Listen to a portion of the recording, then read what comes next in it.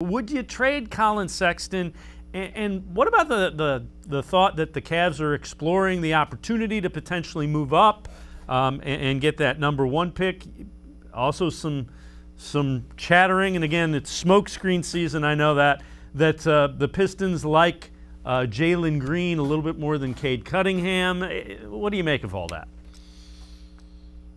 Okay. Would I trade for the #1 pick if I were the Cavaliers? Hell yes. I absolutely would make that trade. Absolutely. Cade Cunningham is the consensus #1 pick, and it is smokescreen season. I don't buy the Pistons' thoughts that they might like Jalen Green for a second. That is a smokescreen. There is no doubt in my mind that it is. In my opinion, Cade Cunningham is the clear-cut best prospect in this draft. He showed us last year, with not much help, by the way, down at Oklahoma State. Not common for the top player in the country to play at Oklahoma State. We're used to seeing Duke. We're used to seeing Kentucky. That being said, I think that it reflected at times Cade's assist total could have been even higher at Oklahoma State. His court vision is next level.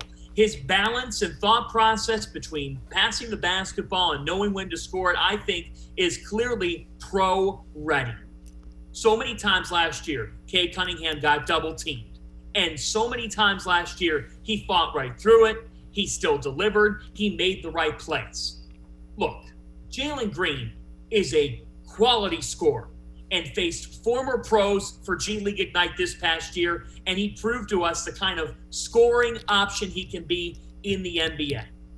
The fact is, Collin Sexton could very well be in a package here in a trade that the Cavaliers make. I don't think that the Pistons are going to trade out of the #1 pick. I think they've got that pick made, and they might put up a smokescreen. They might float some things out to see what kind of value they could get. I don't think the Detroit Pistons would be smart at all by taking any offer unless it was one that you absolutely cannot pass on. And I don't think Sexton, the protected first round and the #3 overall, is even enough for what the Pistons have as an opportunity at #1. But I do think that the Cavs should draft a guard at #3. I've said that before on this very show. And I think that Collin Sexton is a good player.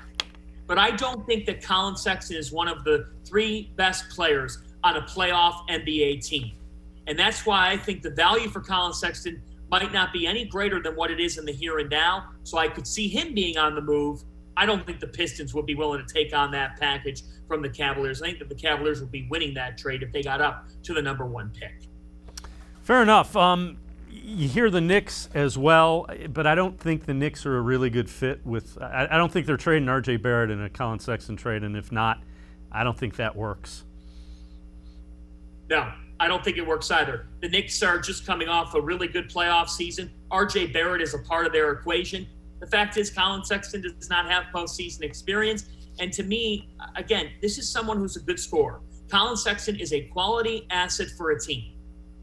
But the Cavaliers have to get better. And based on some reports that we've seen in recent weeks, it's got to come sooner than later. I think you've seen most of what you needed to see from Collin Sexton. I don't think that the New York Knicks are going to be the suitable option. I could see a team in the West taking Collin Sexton on as a 4th or 5th option on their team if they believe that they're dealing the right value and getting the right value back. I think that the Cavs are going to be very active on draft night.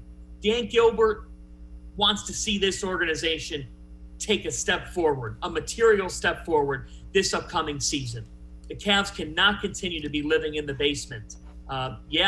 2016 was beautiful, and people in Cleveland say there was a grace period with that because, they did win a championship. But the fact is, the Cavs got to start to show some signs in the win column here that this rebuild is, in fact, working. And I think that there is pressure on Kobe Altman here to make something work this upcoming season. And that might mean moving Collin Sexton.